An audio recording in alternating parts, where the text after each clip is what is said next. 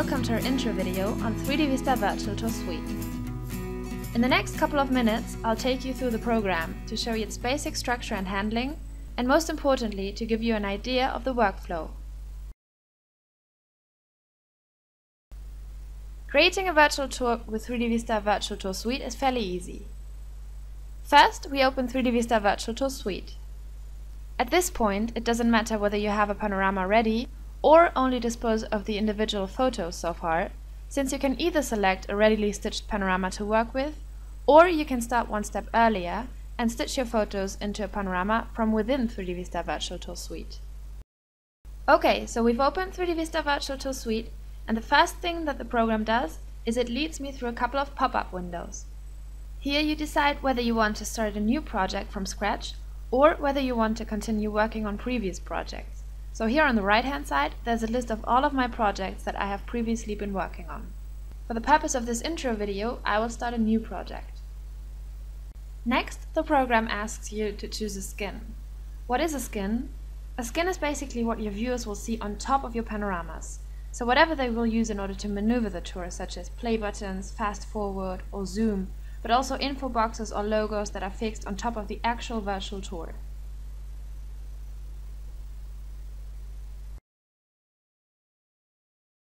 You can choose different skins that 3DVista pre-designed.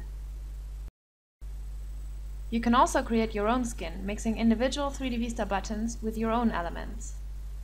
Or you can import external skins that are not from our library, so for example skins that a colleague already created and gave you on a flash drive. Since there is a separate video tutorial on skins, I will keep it simple and choose an empty skin for now. Now the program asks me to import media for my virtual tour. I can create a panorama if I only have the individual photos so far. I can import a panorama, I can create a photo album, or I can import videos. Don't worry if you want to integrate various types of media in your virtual tour, let's say some interactive panoramas, a video and a photo album. You can always add these later on. It's easiest to start with the panorama. If you click Create Panorama, the program will automatically open 3DVista Stitcher for you to stitch your photos into a panorama and continue right away creating your virtual tour. There is a separate video tutorial on how to use 3DVista Stitcher, and for the sake of this intro, we will take a readily stitched panorama and continue. So we click Import Panorama. Knowing what panoramas I want to import, I now select the respective type, Standard, Live or Adaptive HDR panoramas. I will import a standard panorama now. If you want to find out more about live and adaptive HDR panoramas, we also prepared videos on those. Having clicked on the type of panorama, the program automatically opens a browser window where we should navigate to where we saved our panoramas. Select one or various panoramas, for example 5 panoramas, one for each room of a house that you want to represent in your virtual tour. However, you can always add more panoramas later on too. There we go! Once your panoramas are imported, you'll find yourself in this mask, which is basically the main mask of the program. On the left you have the typical program controls. You can save your project if you want to continue working on it later. You can duplicate a project, which is a very useful tool if you want to offer a virtual tour in 2 different languages, for example. You can change settings such as the language, or you can opt for help with the program. On the top in the middle, you have the controls referring to your virtual tour projects. The top line are the main tabs, and each main tab has its own specifications or sub-tabs. The tab on the very left will take you to an overview of all of your projects and your hosting account. You can see a list of the projects that you have previously been working on and that you stored in the program. You can upload these tours to 3DVista Hosting, which allows you to merely copy and send a link to your customers or friends for them to be able to open the virtual tour in the internet. All virtual tour projects that are already uploaded to the internet onto your 3DVista Hosting account show re-upload instead of upload. So if you edit the project here in the program, you can re-upload the version to your hosting account in order to replace the one that is actually online. On the right hand side you can see information about your hosting account, how much space you have left, how many days you have left, and you can renew your hosting account with just one click. Now the rest of these main tabs refer exclusively to the project that you are currently working on, so the one that we started together in this video.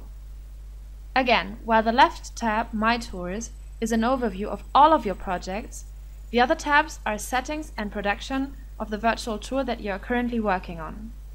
These tabs are divided by media type, so depending on what I want to edit in my tour, I select the respective tab. At the beginning, after our pop-up windows, we always find ourselves in the Publish tab, more specifically in the subtab Playlist. Here I can see all of my medias that I have currently integrated in my virtual tour. If I had already integrated photos or videos, these would show here too. Now if I want to start editing my panoramas, I can either double-click on the panorama that I want to edit, or click on the tab Panorama. The panorama that we double-clicked on is now selected, and we can work on it using Panorama's subtabs.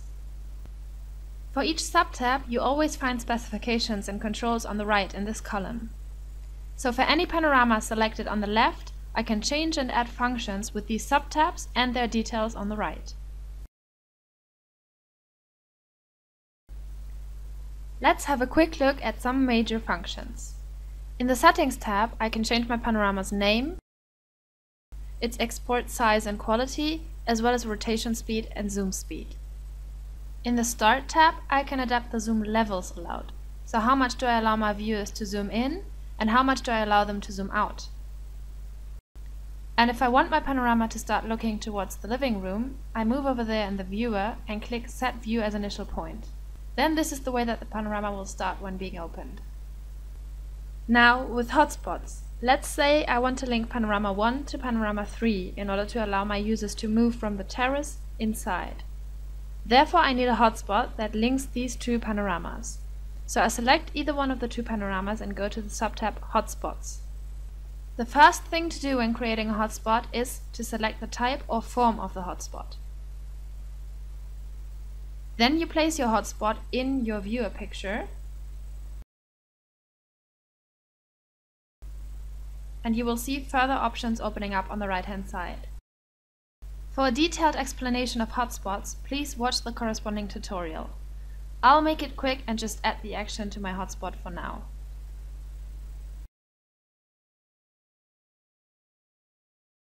Next to polygons, you can also select text or icons as hotspots.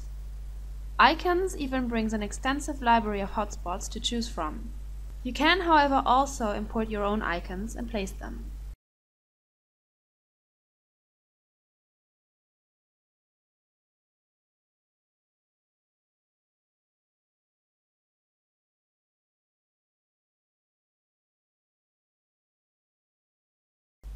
Another useful function is the autopilot, which is basically how the panorama would move whenever my viewers do not interact.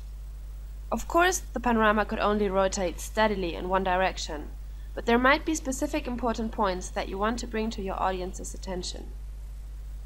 So this is the starting point that I've set before, and simply by clicking I add additional waypoints. So the view would automatically move from point 0 to point 1 to point 2 and then to point 3. Just as with hotspots, you can assign actions to these waypoints, so as soon as the view arrives at the waypoint, the program automatically opens an info window, plays audio, or opens a new panorama.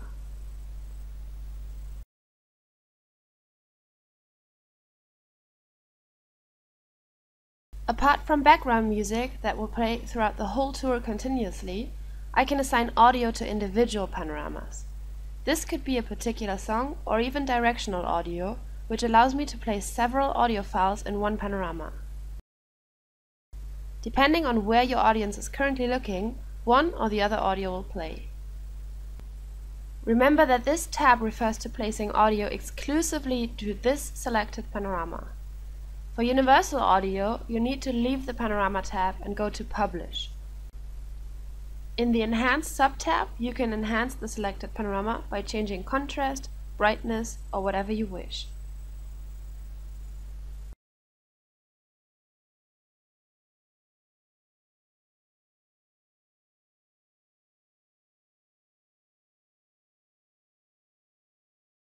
You can add effects such as lens flares, which is a natural phenomenon that occurs whenever you point your camera towards a light source. Simply click on the spot in your panorama where you want the lens flare to be. And finally, I can hide my tripod by placing a tripod cap. You can select the one we offer or import your own one. So these were ways to edit and animate your existing panoramas. But you can always add more panoramas to your virtual tour with this blue button down here.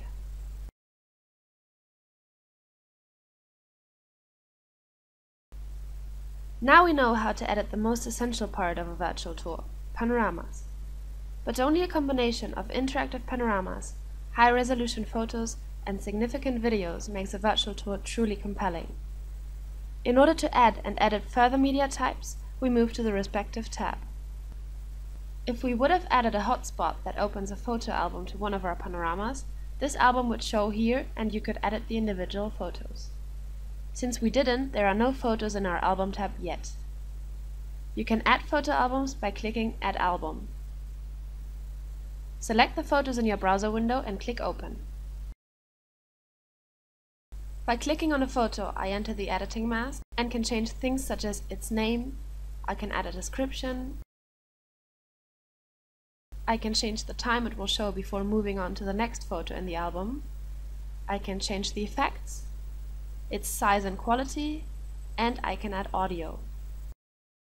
Just as with the panoramas, these changes can be made to each photo individually, so simply select the photo that you wish to edit on the left. If we go back to the List sub-tab, we can add more photos to our photo album, or add a separate new photo album. Photos and albums integrated via the Photo Album tab will always be integrated in the playlist. So if we move to the Publish Playlist tab, we can see that after our 4 panoramas have been played, the photo albums will start playing full screen. The alternative to being a carousel or playlist element would be to add photo albums on demand in the form of a hotspot. This you would do from within the Panorama tab though.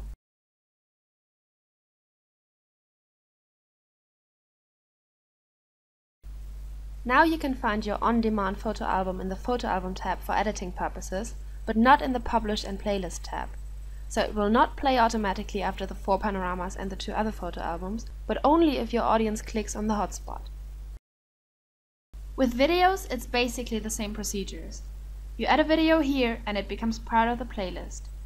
You add a video within the Panoramas tab as a hotspot and it doesn't. Once your videos show in this mask, you can edit them via the sub-tabs. In Settings, you can change name, background color, size or quality. In Start, you can show or hide different skin elements for the time that the video plays. In our case, we haven't created a skin yet, so there are no elements to choose from for us. But if there were, they would show on the right, and you would simply tick whether you want them to show or not. In Hotspots, you can add interactivity to videos, a completely new feature, to which we prepared a separate video tutorial. Now, the tab Skins does not refer to any particular type of media to integrate in your virtual tour, but it is rather a top layer on top of your actual virtual tour, which can contain buttons, info boxes, floor plans, and other control elements. You can add entire control panels or individual buttons. In both cases, you can, similar to hotspots, choose from our extensive libraries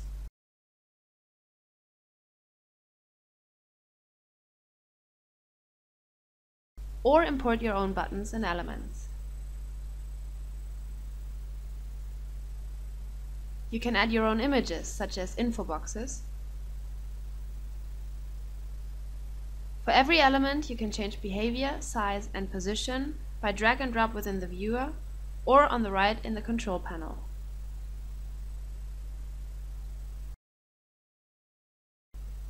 Finally, you can add thumbnail lists to allow your viewers to jump from one media to another. Again, you can import your own thumbnail lists or select from our library and edit design and position afterwards.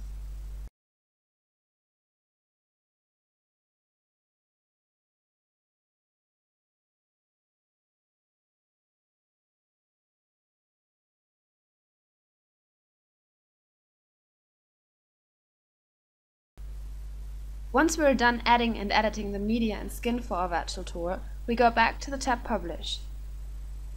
In Playlist you can see the final order of the media playing, and via drag and drop you can change it. You can change the project's name and some control modes, or add universal background music.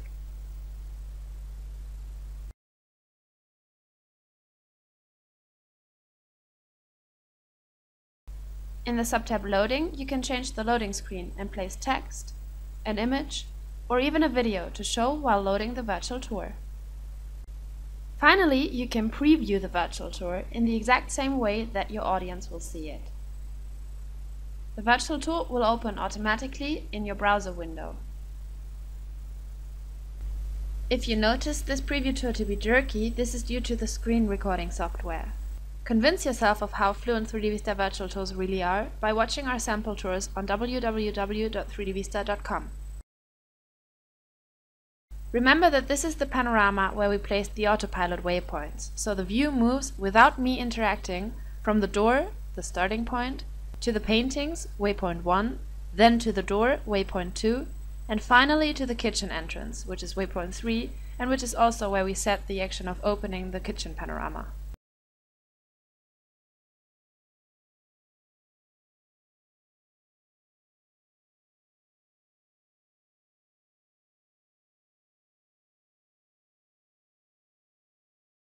If you are happy with your virtual tour, you should publish it.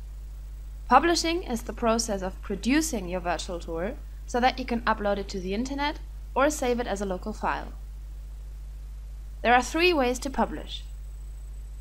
For web, to upload the tour to the internet either as a new web page, solely showing the tour,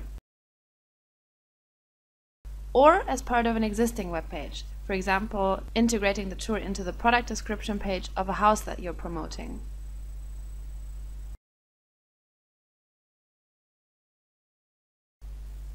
As standalone player, this format publishes your virtual tour as one file which can be used locally, which means you can pass it on via CD, flash drive, or email, and your audience will be able to run the virtual tour without the need for an internet connection. Depending on whether they have a Mac or a Windows computer, they simply double-click on the file and the virtual tour will start running on any computer. There is no need for extra software.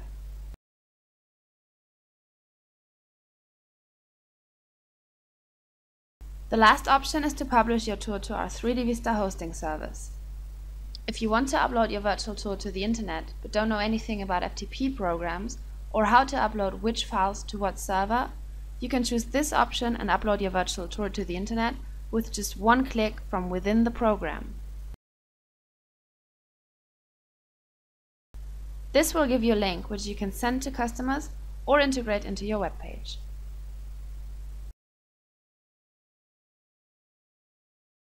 You can either choose one of the 3 publishing formats or combine any of the 3. Choose or create a folder on your computer where the software will store the files for web as well as for the standalone player. And finally, click Publish.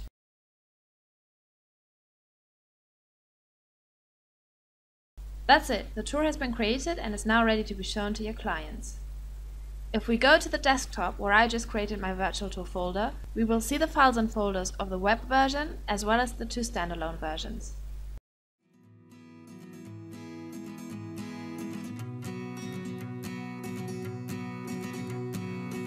Thanks for watching.